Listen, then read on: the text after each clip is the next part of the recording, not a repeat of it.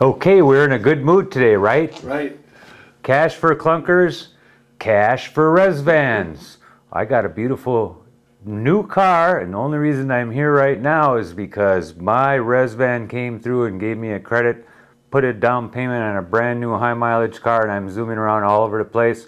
Rushed over here to do the news, so welcome back. I am Paul Demain on this wonderful Thursday, August 6th, with this roundup of news from Indian Country on the Native News Update. These stories and others can also be found at our website at IndianCountryNews.com and or IndianCountryTV.com. Here are the stories for the day from the wires and other Native news sources.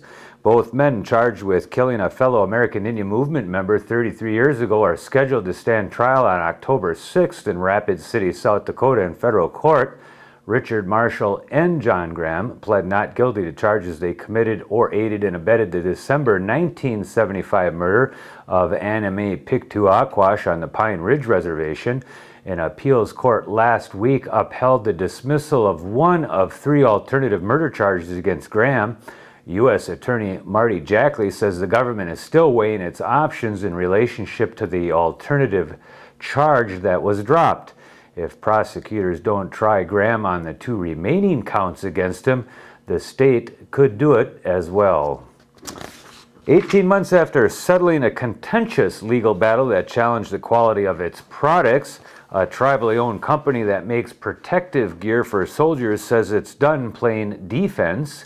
Sioux Manufacturing Corporation said it has successfully completed an independent audit and bought $2 million worth of new equipment, steps aimed at repairing the damage to its image caused by the lawsuit and expanding its non-military business.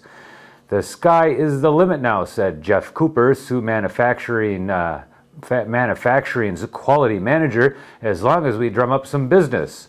Sioux Manufacturing paid $1.9 million in December 2007 to settle the case, but admitted no wrongdoing. Federal prosecutors said the company's cloth underwent ballistic safety testing during their investigation, and during the test passed all of them. Tribal contributions in Arizona from tribally run casinos are down 9.4% from the same quarter a year ago.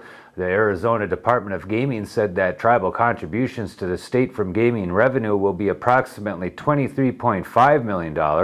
There are currently 22 casinos in the state that offer slots, table games, keno, and off-track parimutuel betting. Tribes send contributions to the state Arizona Benefits Fund every 3 months.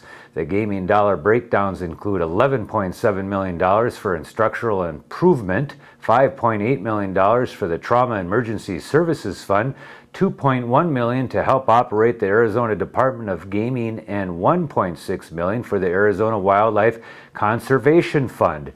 State tourism is slated to get $1.6 million, and $475,000 is headed to problem gambling, education, and treatment. Work is underway on an energy pipeline on the Fort Berthold Reservation near Mandaree, North Dakota. The Arrow Pipeline gathering system for oil, water, and gas will cover about 18 miles in the Mandaree area. Fred Fox, administrator of the three affiliated tribes' energy department, says the tribe is working with two companies on the project. Fox says oil activity on the reservation is picking up. He says several rigs are drilling in the Twin Buttes, Parshall, and Mandaree areas, and more are likely to be drilled before the end of this year.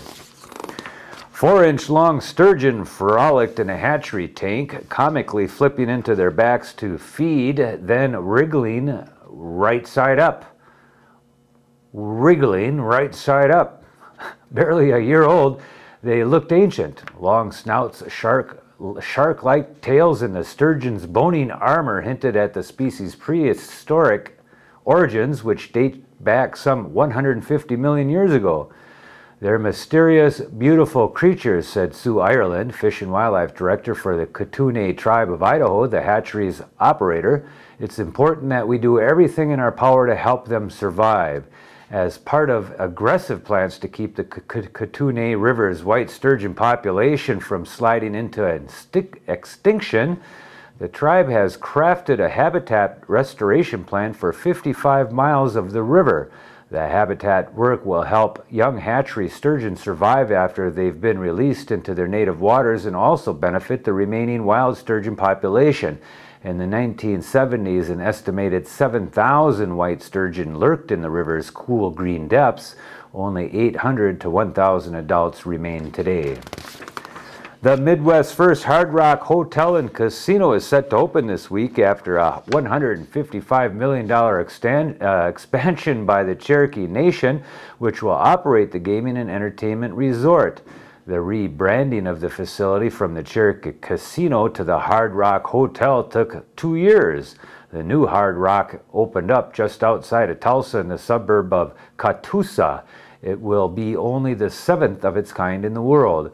The resort features more than 125,000 square feet of gaming space, nightclubs, and more than $2 million in rock music memorabilia.